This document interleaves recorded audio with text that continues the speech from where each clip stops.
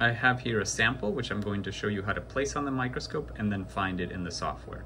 So you can see that this sample holder, these are on rails, and so you have to adjust the size of these to be compatible with the size of your sample. This happens to be a slide and you can place it in position there. If it were a 35mm dish with a cover glass bottom, you can adjust this. You see it has a sort of circle outline. You can adjust them to the size necessary to place that in. And remember, whatever you have, you're going to place it on this bottom rim. So with that, the sample is in position. I'm just going to center, which is usually a good idea. And I'll show you how to illuminate the sample so that we can see it by eye, find the focal position, and something of interest to image. To image the sample, we're going to lower this microscope arm by grabbing it from there, pulling it down gently. It's quite heavy. There we go. And we're going to go to the software, and in the locate tab, which is where we are right now, we're going to make sure the system mode is eyepiece, and then we'll have these quick access buttons that allow us to set things up for common fluorophores, for bright field, for DIC for objectives lesser than or equal to 25x magnification or greater than or equal to 40x magnification. So for example, this sample has actually fluorophores that are, it has DAPI, and then it has a green fluorophore and a red fluorophore. And so by pressing these buttons, we can find, we can activate everything necessary to look at that particular fluorescence in the sample. So for example, if I press green, you will see blue light hitting the sample, and then when we look through the eyepiece, we will see the resulting green fluorescence.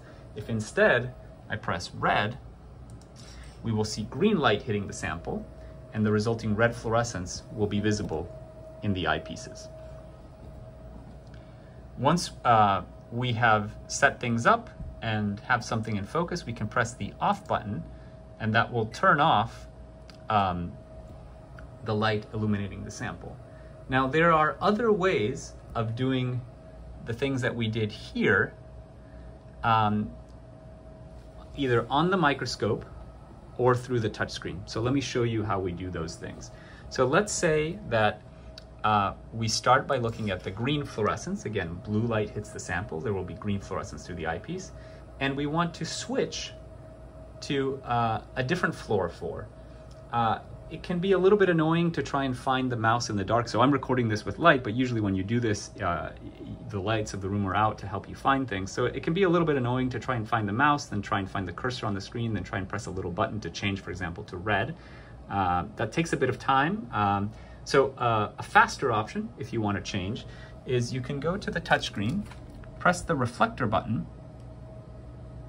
and then here, what these buttons do is they allow you to change the filter and dichroic combination. So underneath the objective, in here, there's a turret that has different filters in it that you can move around using this, and that the software moves around when you press the buttons that I showed you before.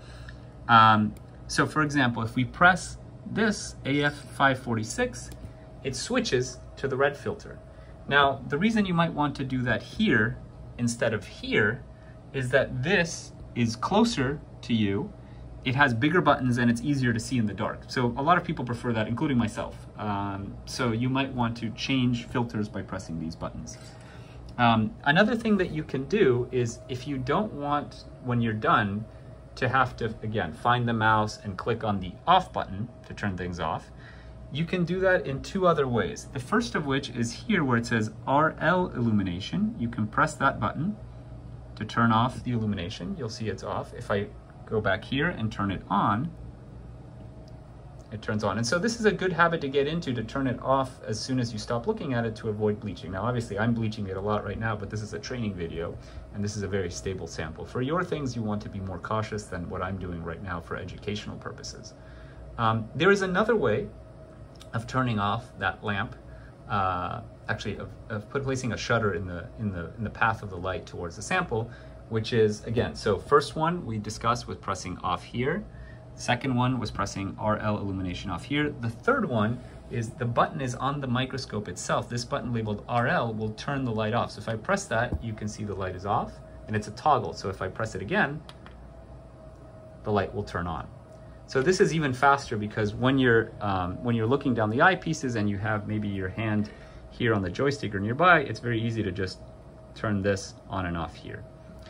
There is also an alternative to using this to change which fluorophore you're looking at by eye, and that is on the left side of the microscope.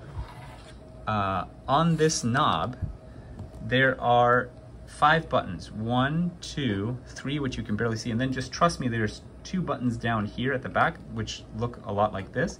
These 2 buttons rotate the thing underneath the objective that changes filters. So if I press one of those buttons, you'll see that I'll go from the AF546 to the DAPI. If I press the other of the buttons, I go back, so it just rotates it in different directions. And if I get lost, I can just keep going. They're on a circular turret, so eventually you will get back to whichever fluorophore you're at. So this means that you can change fluorophores very quickly without looking away from the microscope. You can have your eyes here, one hand here, the other hand on the focus, and switch quickly between fluorophores to check, if at a very basic level things are close to each other or not. It can be very useful to do that. So those are several ways that you can look at fluorescence by using controls either on the microscope, on the touchscreen, or in the Locate tab in the software. If you need to use bright field or a form of DIC, what you will do is press one of these buttons, and when you do, the light from here will turn on, will go down into the sample, and you'll be able to see a white image through the eyepiece. If the image is too bright or too dim, you can adjust the brightness of the lamp here. Obviously turning that way makes it brighter, turning that way makes it dimmer. And once you're done looking at it, you can turn that light off by pressing TL, which is a toggle just like RL, but for the transmitted light. You can turn off TL here, or you can turn off TL here. I'm going to do it here since that's where I am. And you can see the transmitted light will turn off. If you are using transmitted light, I will in person cover how to do something called Kohler alignment of the system to make sure your bright field is as optimal as we can get it. If you are using in particular DIC, so differential interference contrast illumination, which is very good for looking at cells, if you actually want to do that, you will need to place an optical element underneath the objective, and those are in a little box in the room, and those 2 things, doing Kohler alignment and putting that DIC slider in, are things that I will not cover in this video and will show you how to do in an in-person training.